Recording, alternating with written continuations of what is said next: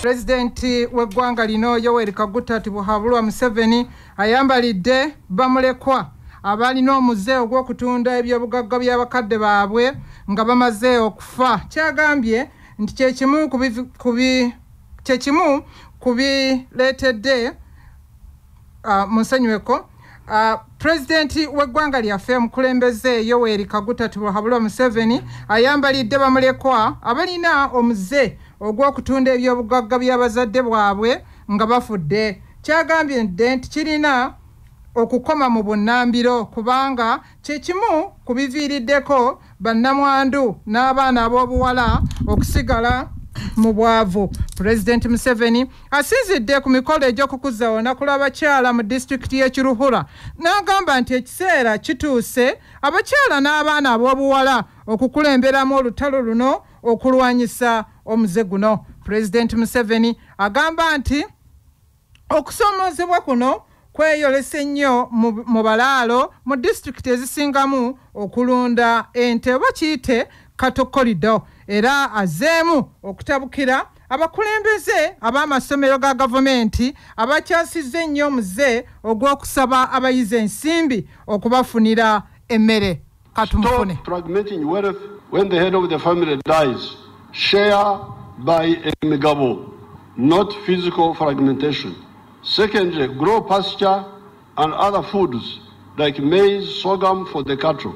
Do not just depend on what nature prepares.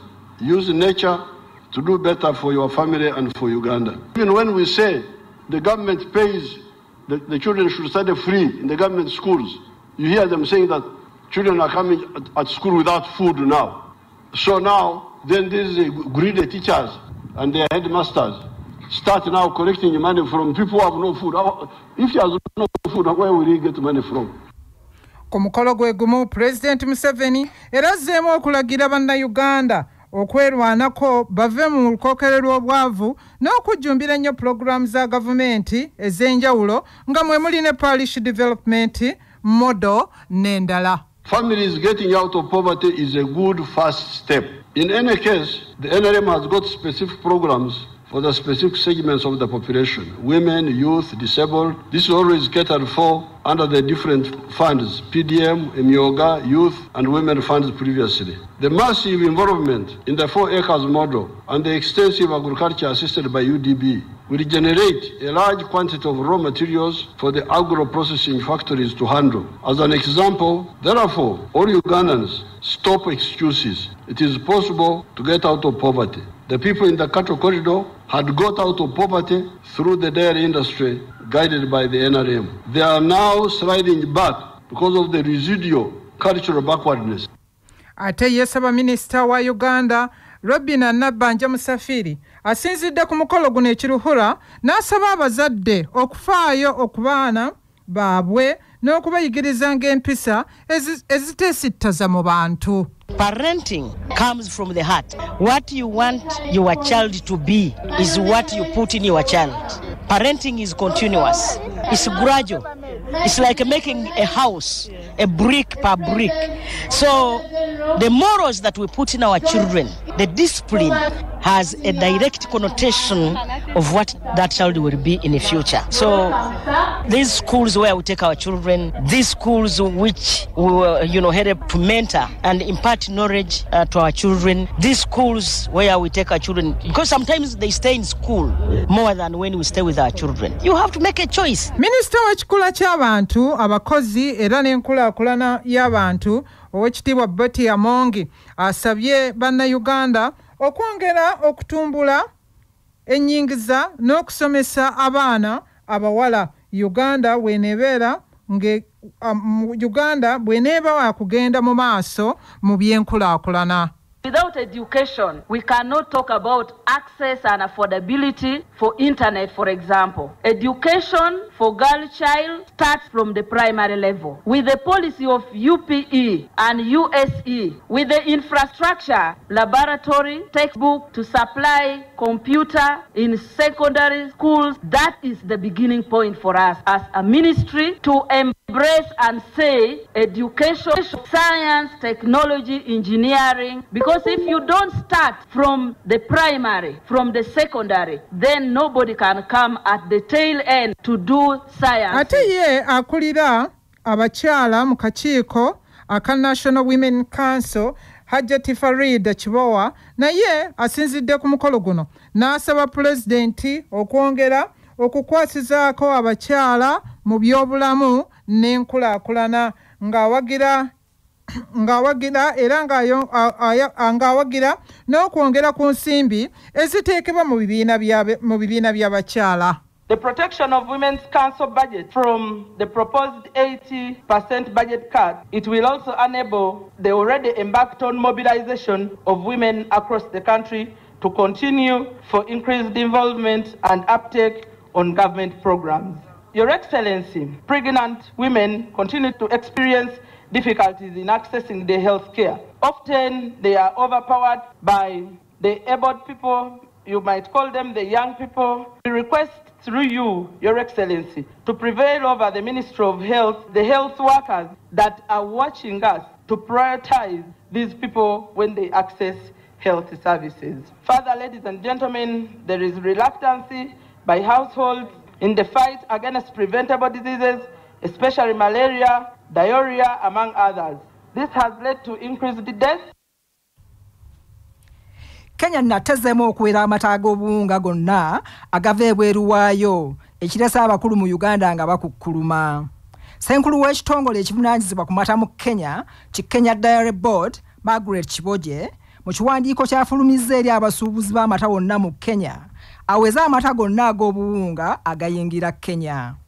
Ekitongole kino ki Kenya Dairy Board kigambye nti mu kiseera kino Kenya erimu amata ag'obuwunga agamala nga tewakyali bwetaavu bw'amata malala. Ssentebe Kiboje agambye kino kikoleddwa okutaasa amakolero g'amata mu Kenya agafulumya amata agamala Bana Kenya mu kiseera kino. Uganda y'emu ku nsi ezisinga okutunda amata mu Kenya era nga mu mwaka 2019 Uganda yatunda amata ga bubumbi bwa shilingi za Uganda 514. Omumyuka wa ssentebe wa NRM mu buvanjuba bwa Uganda Captain George Mike Mukula y'omu ku balaze obutali bumativu ku mitimbagano era ono agambye nti Kenya okuwera amata agava mu nsi endala kigguddewo olutalo lw'obusuubuzi wakati wa Kenya ne Uganda nate. Mu mwaka gwa 2021 Kenya yawera kasooli ava mu Uganda era yalumiriza nti yalimu obuwuka obuvaako ekirwadde kya kkookolo.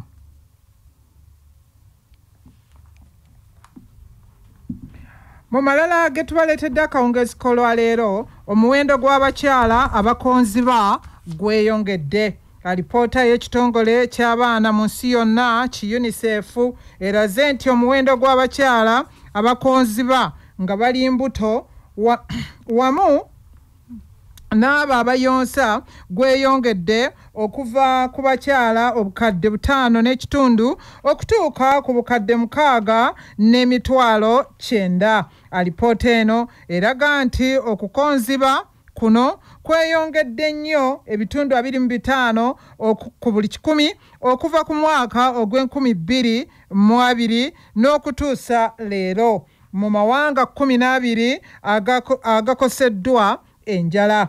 Amawanga 12 agakoleddwamu okunoonyezebwa kuno kuliko Afghanistan, Burkina Faso, Chad, Ethiopia, Kenya, Mali, Niger, Nigeria, Somalia, Southern Sudan era ne Yemen. Eripoota eraze nti okukozibwa kw'abakyala n'abaana mu mawanga aganoonyerezeddwa kusinze kuva ku lutalo olwabalukawo wakati wa Russia ne Ukraine kati omwaka mulamba n'okusoba wamu n'obutabanguko mu mawanga gano. Ssenkulu wa UNICEF mu nsi yonna Catherine Russell asabye wabeewo ekikolebwa amawanga agalina obusobozi okutaakiriza abali mu bwetaavu. Awatali ekyo ensi yandigwamu obuzibu obuva ku ndya embi. Alipoota y'emu eraze nti abavubuka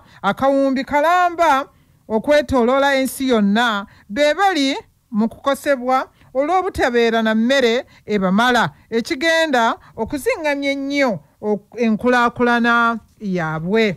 Ate ye Catherine Ntabadde nga ye mwogezi wa UNICEF wano mu ggwanga lyattu Uganda asabye abakwatirwako okuyamba okutumbula endiisa y'abaana ennungi okumalawo okukozimba mu baana. Katumufune. Naye ojja kwesanga omuntu alya emmere ekika kimu okusobola okulaba nti tafa njala oba kkuse, naye ng'ate emmere eyo gy'alya buli lunaku bw'ebeera nga emmere y'emu. Naddala omukyala ayonsa, omukyala ali olubuto, abawala babbi mu myaka egyo egituusa okuzaala beetaaga okulya emmere erimu ebirungo eby'enjawulo.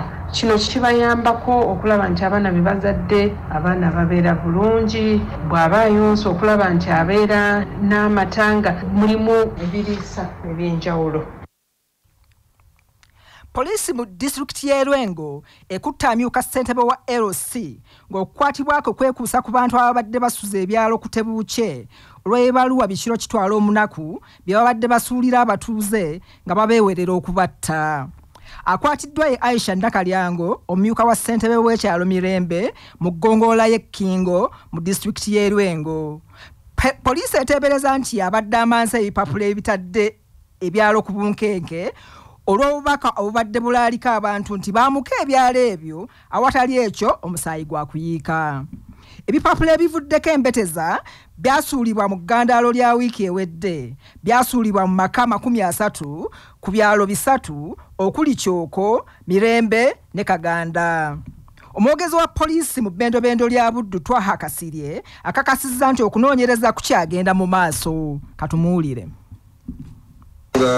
Z'ebipapula ebyasuulibwa mu Lwengo twaggulawo musango tutandise GF nga ekiruubirirwamu kunoonyereza ku baani abaakola ekyo, era twakizuula nti waliwo abantu abateeberezebwa ng'abatuuze bennyini be bateebereza, era ku abo abantu twafunyeeko abamu ne tubaggyako empandiika yaabwe, ng'eno empandiika yaabwe egenda kutuyambako okugitwala mu bakugu ballistic experts abakola ku kunoonyereza ku mikono ani abawandiise and so on. Era oluvannyuma tujja kuba tubaine lipooti etengeredde ku nsonga eyo. Ate ye ssentebe wa ggombolola y'e Kinga Rosias Kibira agambye nti embeera ey'okwewerera okutta abantu tebayinza kugisaagiramu. Waliwo omuntu omu yakwatiddwa okuva mu muluka gw'e Kaganda ku kimu ku byalo ebyasuulibwamu ebipapula ebitiisatiisa okutta abantu, omusaayi gwabwe gukola ennyanja. Yatwaliddwa era ali mu mikono gy'ebyokwerinda ng'okunoonyereza bwe kugenda mu maaso. Oba oliawo saagala kwogera bingi biyinza kuttattana kunoonyereza kwayo, naye nga kino kiyambyeko kendeezaawo ku bunkenke kubanga abantu bangi baavuddeyo ne bayambako poliisi mu kuteekayo obujulizi bwe balowooza nti nno buyinza okusonga kuwa awava obuzibu obwo, era nga tusuubira nti embeera eno poliisi bw'enaaba egikutte bulungi n'obwegendereza obwenkanya bujja kuvaayo.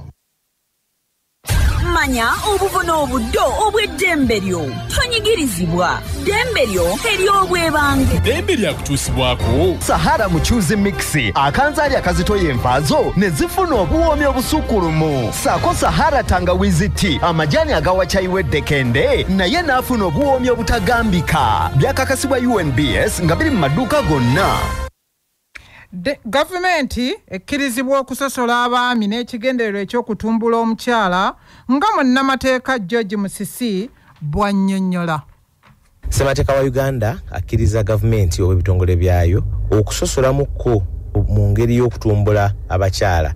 Okusosola okwo kugendereddwa okuggyawo ebintu ebimu ebyali binyigiriza abakyala oba mu byafaayo byaffe oba mu byobuwangwa, era okusosola okwo oluusi okugezaako okuyisa abakyala mu ngeri enjawuloko ku balenzi oba ku basajja oba mu byokusoma oba mu byemizannyo, era ensonga lwaki abakyala oba abaana abawala baweebwa akabonero akayongerako mu bibuuzo ebimu ebimalako senior 6 akaweebwa balenzi, ng'okusosola okwo kukkirizibwa okugendereddwa okutumbula abakyala. Abamu ku bakyala abazaala nga tebanneetuuka mu disitulikiti y'e Wakiso basabye gavumenti eyongere okunyweza amateeka agakangavvula abasajja abazaala mu baana abato osanga omuze guno gunaggwaawo. Bano mu nsinkano ne mmeeya wa munisipaali y'e Nansana Regina Bakitte bategeezezza nti tebayinza kweyagalira mu lunaku luno kubanga abasajja babalekera obuvunaanyizibwa.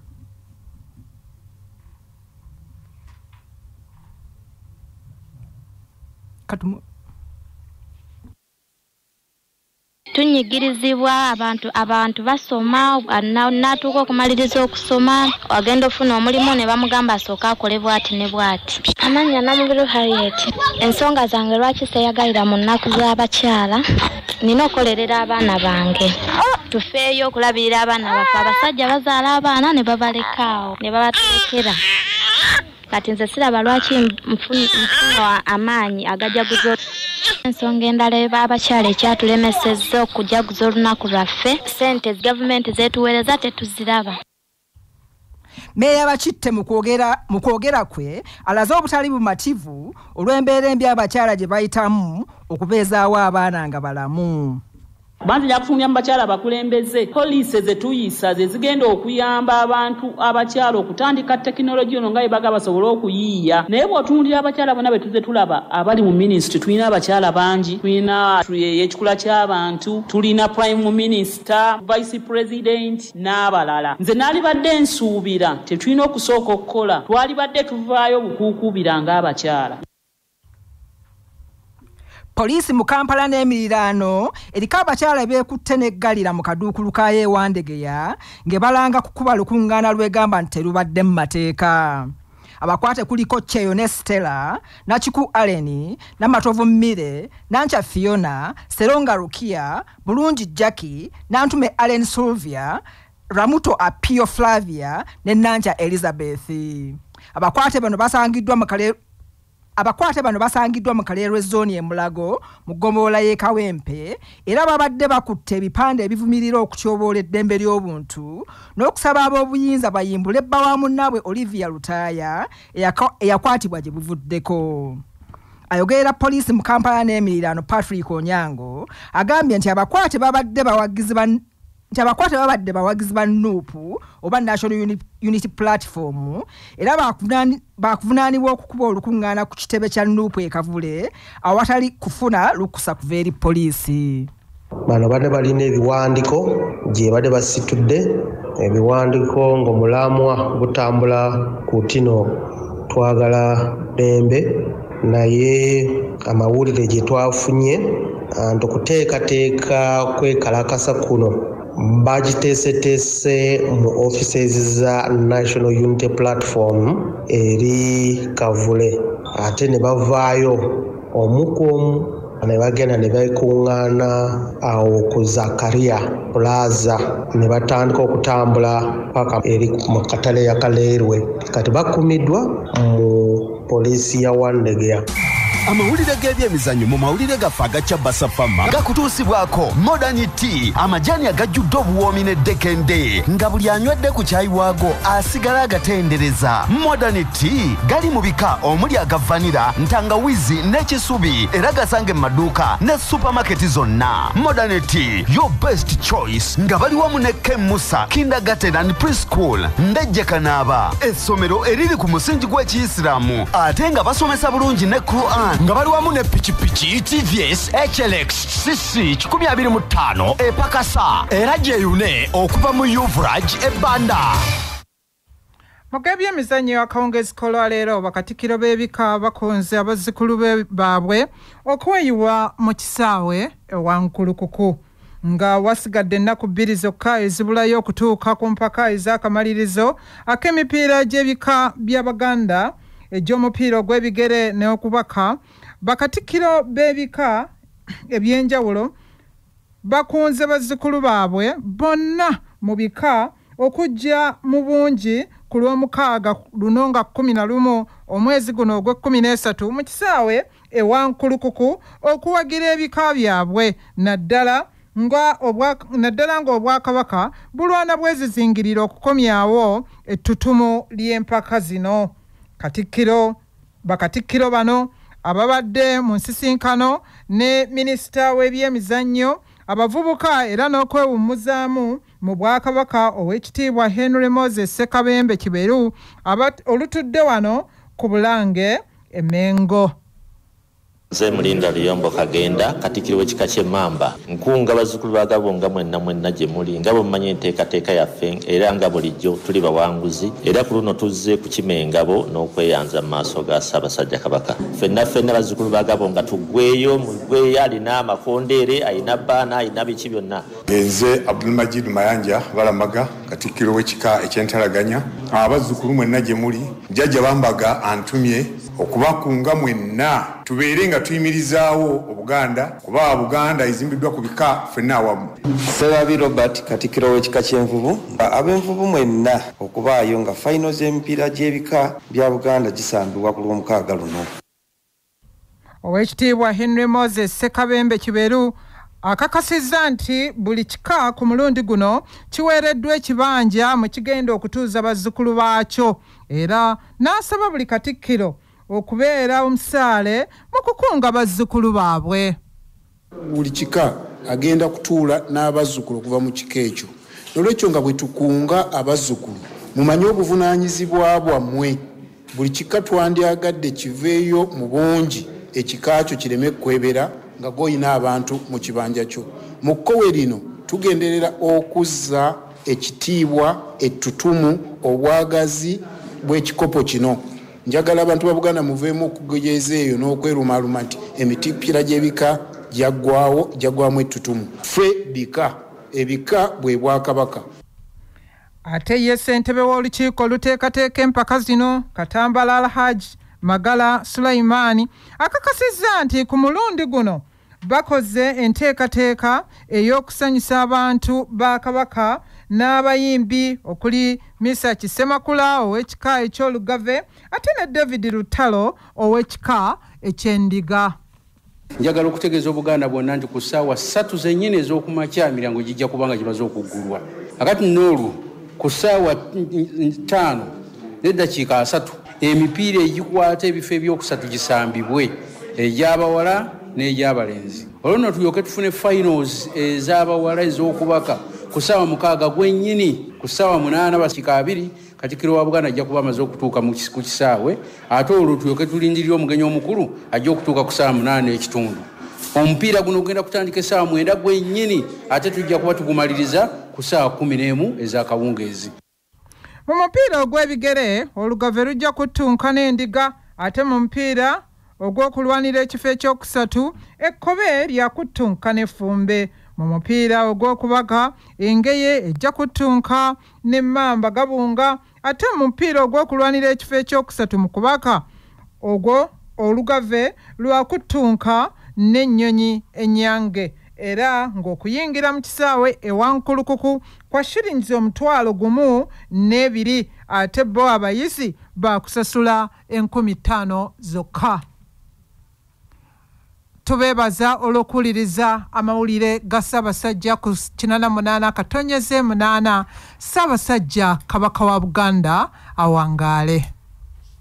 Nange nze Maria Goreti Nakabugo mbebaza nnyo okuwuliriza amawulire gano era njagala okukulisa bakazi bannange oba bakyala bannange okutuuka ku lunaku luno n'okubategeeza nti tusenvuddeko naye tetunnatuuka. Omulamwa gw'omwaka guno guli ku tekinologiya n'obuyiiya okusobola okutuukiriza omwenkanonkano ku bakyala. Naye bw'olaba ebyava mu senior 6 ebyakafuluma abawala abasinga sciences bazikola bubi ate batono abazikola tuli wansi w'ebitundu 20 ku 100 abakola sciences ku mutendero ogwo ate nga zankizo nnyo mu tekinologiya. So tusenvuddeko naye tukyalina olutawo olw'okulwana lungi. Mbeebaza nnyo mwebala okutuwuliriza. Ssaabasajja Kabaka awangaale.